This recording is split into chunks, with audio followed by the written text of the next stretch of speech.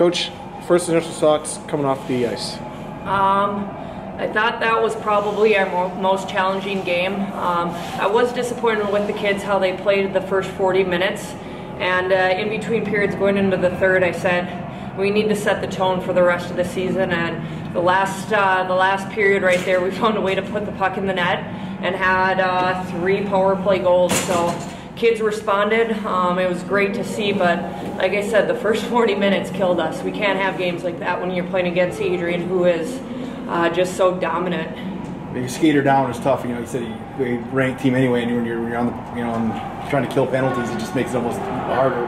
And it's our Achilles tendon. I mean, we are now going into that was our game right there. We're giving up at least 4 goals, 4 power play goals a game, and it's minor adjustments, but it's one of those things where we're just shooting ourselves in the foot at the end of the day. So it's something that we definitely need to work on, because if we continue down this route, it's going to be a long season. But like I said, it's something that we need to definitely work on. Kind of talked about earlier, but you did get, I think, all 3 power play goals today for you, or 2 of the 3, but you got a little success on the power play, which is something you've been struggling with. Yeah, we haven't spent much time on the power play, so that was really nice when getting the opportunity to capitalize. The 5-on-3, we practiced it a few times during the week, and it was nice to be able to capitalize on that and getting kids different opportunities. So I think it says a lot about how they bounced back after having that rough 40 minutes, and then being able to find the back of the net in the last 20 was huge for us. Finlandia on Sunday. Just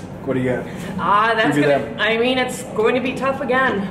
It depends on what type of team comes out, what we bring, come out and play. So I'm hoping that if we play the way we know we can, it's going to be a good game.